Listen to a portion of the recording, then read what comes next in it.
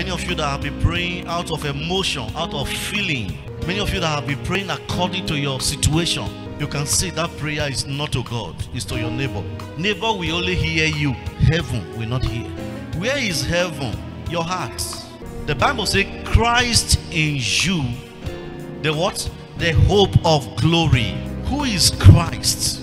If Christ is living in you, it means heaven lives in you. Stay in what you do. Stop doubting yourself. You are talking up and down that people did not believe you. It doesn't matter. Believe in yourself. You are the first to walk. Before your business will walk, you are the first to walk. Your business is waiting for you to walk. Your ministry is waiting for you to walk before they walk. There is time for progress.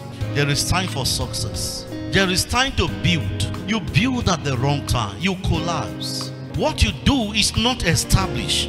You are increasing, you will collapse.